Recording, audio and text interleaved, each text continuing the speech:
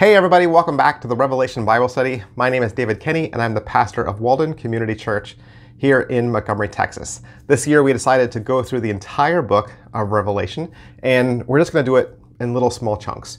Just piece by piece, little 8 minutes here, 10 minutes there. You're more than welcome to read along with us. We're still in Revelation chapter 1. We're at verse 16, and we've left John, the author, kneeling at the feet of Jesus in worship. You know, and I've had some people say, boy, I can't wait to get to heaven to give God a piece of my mind.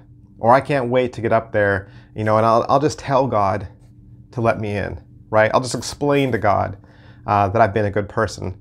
When I get to heaven, I got a couple of questions for him that he needs to answer. And I think to myself, when you're in the presence of God, really? You think that when you're in the presence of God, you're going to have clarity, that you're going to be in the right state of mind. You think that you'll be able to think straight or speak or articulate, or you'll be able to put words together. I think when you stand in the presence of God, you're going to lose all your ability to function normally. Just like we see here from John, he falls down on his knees in worship.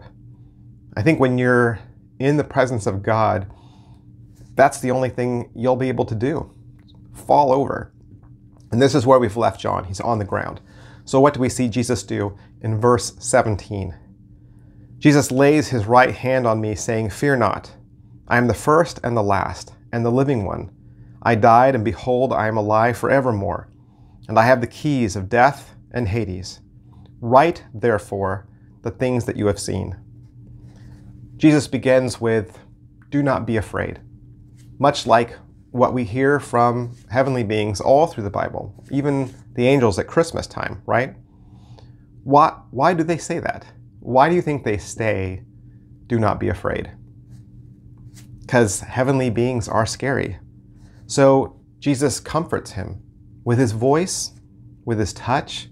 He gives reassurances and says, "Hey, it's me," right? Because John knows Jesus. He knew the earthly Jesus as a friend. And Jesus says, "Hey, John, it's me. It's Jesus." And I think we could just pause here for a second. We can think about this. Because, yes, I agree, we typically stay away from Revelation because we think it's confusing. But I think some would make the case that that's how the whole Bible is for them. They think the whole Bible is confusing. And it can be hard to understand. But I think that's a good thing. You know, one of the things we try to instill in children is that just because it's hard doesn't mean it's bad. And when something is hard, we push through it. We try, right? So I think the hardness of Scripture is a good thing. It makes us grow, and it should make us think. It should stretch us. So if John's worshiping, and he's on his knees, he reacted. He felt like that was the right, most appropriate thing to do. Let's think about what happens when we are in the presence of God. When we go to church, when we have a moment to pray in our home, or when we decide to break open our Bible and to go through it, what's our posture? What's our attitude when we are in the presence of God? You know, we sing to Jesus, right? We pray to God. We read God's word in his book. You might even have pictures of Jesus in your home. So when you close your eyes and you're imagining that you're in the presence of God in those moments, who are you thinking about? What images are coming into your mind? And I would ask you, are they the pictures of a being that would cripple you and make you fall over just to be in his presence? Because here's what I don't want to do. I don't want to get complacent, and I don't want to forget who God is.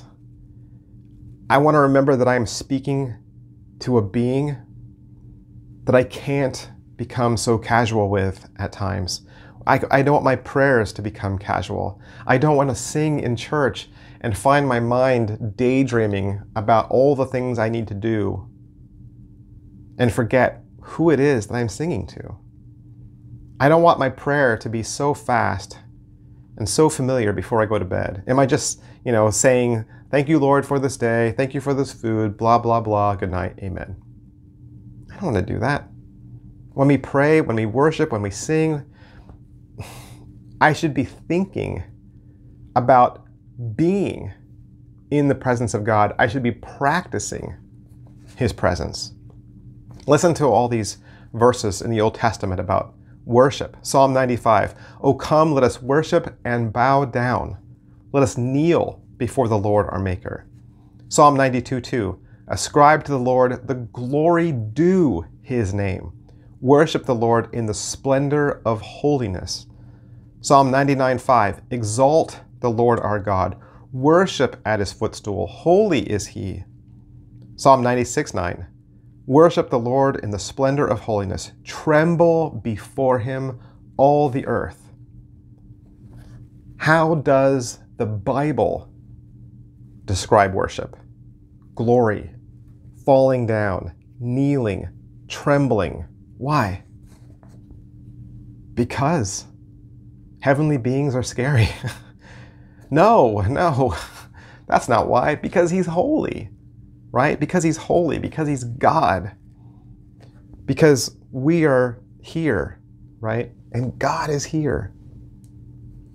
Look, even if I skip ahead in Revelation, let's go to Revelation chapter 4. Just show you a picture of what I'm talking about.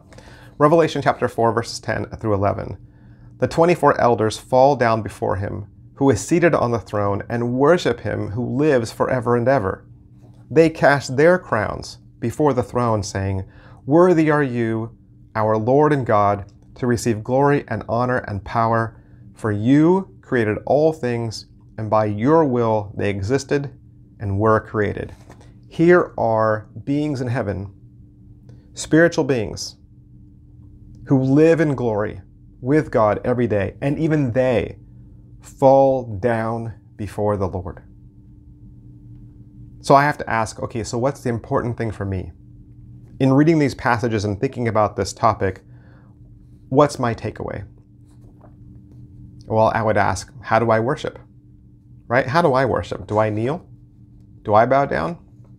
Is it important for me if I raise my hands or if I close my eyes? What am I doing in my mind when I pray? Am I just saying the same words over and over again? What happens when I sing? Am I just tuning out and not thinking about what I'm saying? Sometimes I think it's not important what we do with our body. You might be thinking, well, I don't kneel, or I don't raise my hands, or I don't close my eyes. That's okay. That's posture. That's just your posture. That's your body reacting to what's already going on inside your head. But I think the important thing, and the thing that we're meant to take away from this passage in Revelation, is what is going on inside our head, right? Because we are noticing people who are in the presence of God. The spiritual beings, the elders, the 24 elders, they are in the presence of God daily. Then we have John, who just experienced for the first time what it's like to be in the presence of God. I think it means remembering who it is that we pray to, right? Practicing this. Practicing the presence of God. Remembering who God is when we pray. Remembering who God is when I sing. Remembering whose words I am reading when I read these scriptures. Remembering that when I come to church, or when I don't come to church, this is the same God. This is the same God who makes these requests of me. The same God I tithe to. This is the same God that I confess my sins to. This is the same God I ask for help from. You and I, we need to practice being in His presence. I think there's nothing more important in our day than when we pray. When we are talking to our Creator, when we have those moments, when we're reading the scriptures and reading His word to us, when we're in church, or when we're just somewhere and we're singing and we're worshiping God. I think in all of those moments, what goes on in our mind has to be just as important, with what I do with my hands, and if I kneel or stand. We should be practicing being in the presence of this holy, holy God. Thanks, guys. I'll see you next time. Bye.